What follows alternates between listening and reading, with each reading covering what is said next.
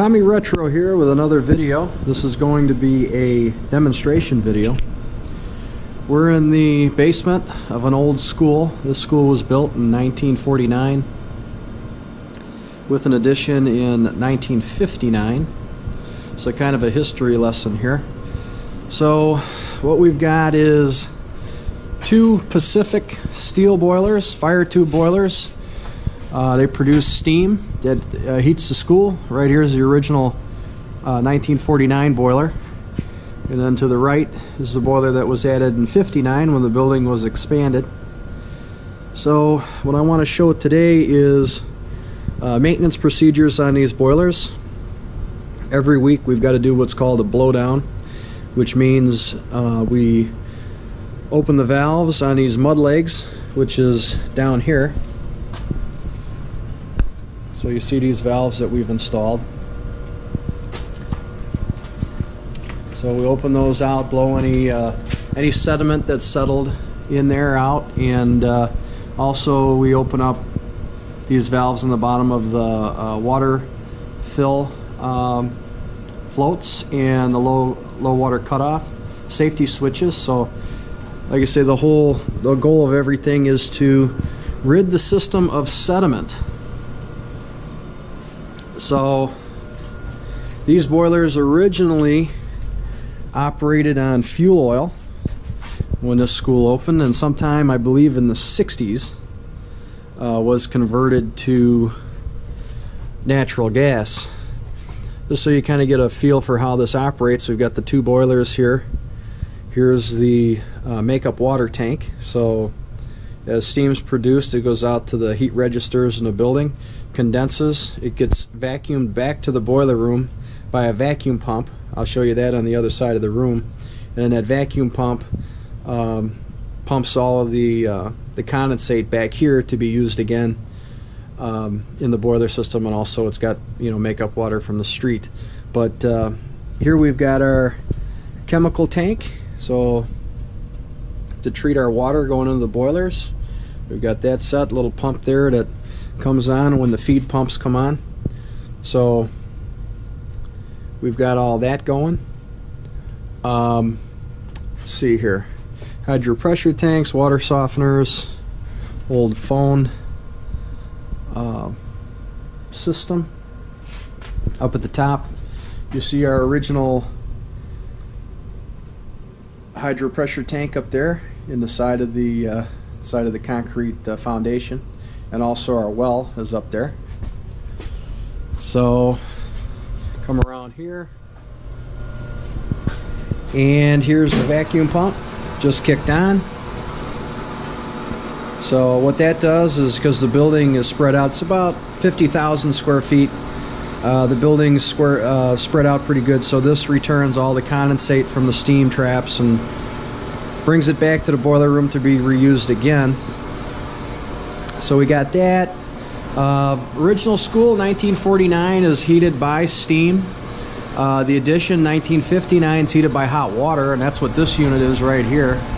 That's a heat exchanger. So steam comes in on that header. You see that big valve up there, that pneumatic valve, and that's a heat exchanger. So the steam heats the hot water that's running through the loop, and the loop pump for that section is right buried back behind there. You kind of probably hear it running, but that's the story there. We've got the air compressor for all the pneumatics. Everything here is operated by pneumatics as far as thermostats and controls. So we've got that, switch gear, domestic hot water tank. So we got the circulation pump for that right there, and then we got our main switch gear over here. So what we're going to do now is we're going to do the blowdown procedures, and we'll take you through that. Okay, so here we go with the blowdown procedures. So we just start right here.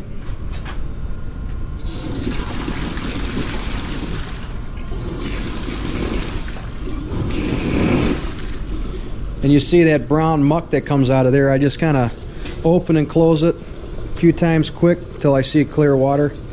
And it seems like if you agitate it like that,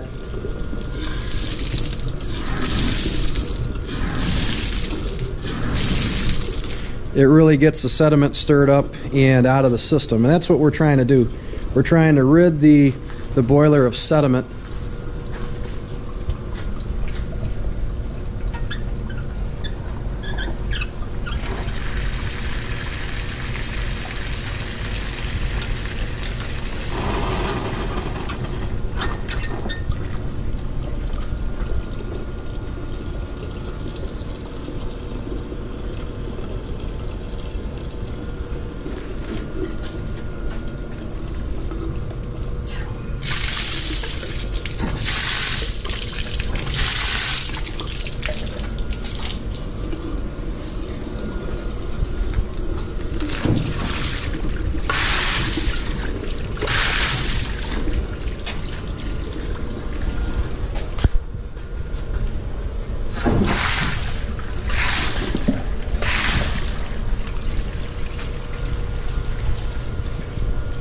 Look up here.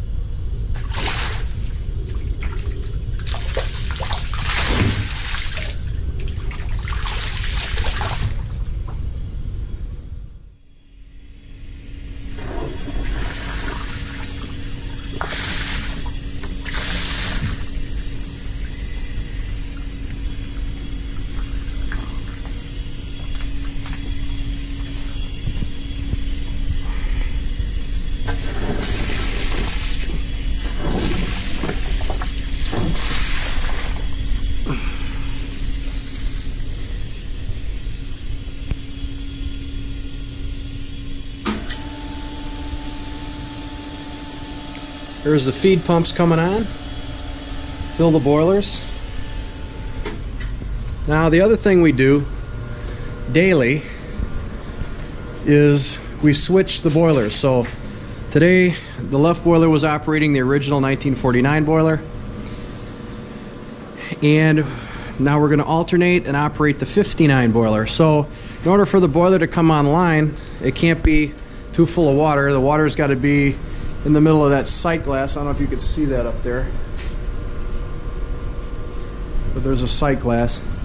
So what I have to do is I have to get the water down to that level. So what we'll do is we'll open some of this stuff up, flush it down, and we'll watch the level come down in the sight glass. I don't know if you can see that up there, but there's the sight glass.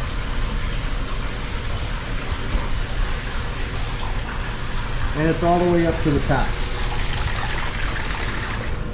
So we're just going to drain this down to get in between, like basically right in the middle of the sight glass. This one here was pretty muddy before, so I'll let this one run out a little bit.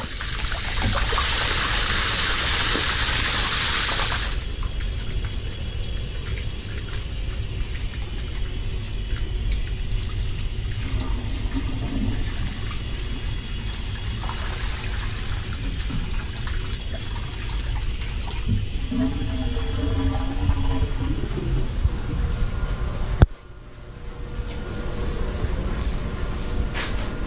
right, so we're coming down. We're starting to see some air at the top of that sight glass. So we see about 2 inches of air. So we still got to take it down a little bit. So what happens is condensation builds up in the boiler that's not running, and this has been kind of an extended weekend period, so they haven't switched over in a few days.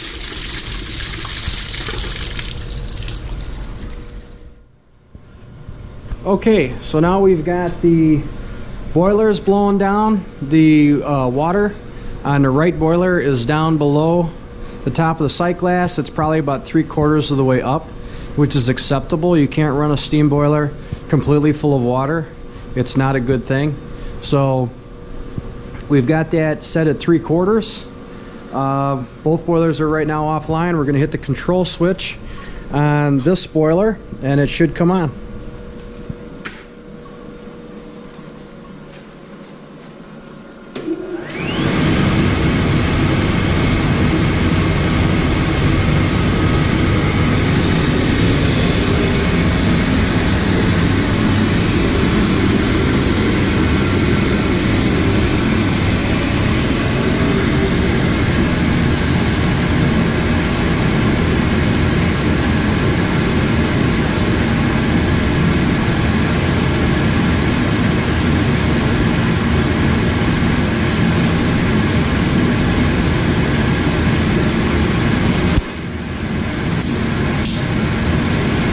Gas valve, and she's lit. Main burner.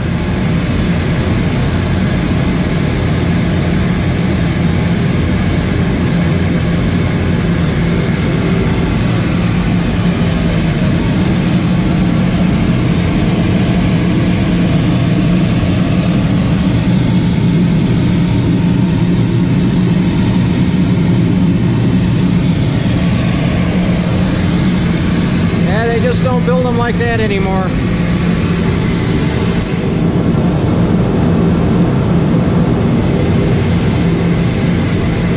Once again, this is Tommy Retro. Thank you for watching.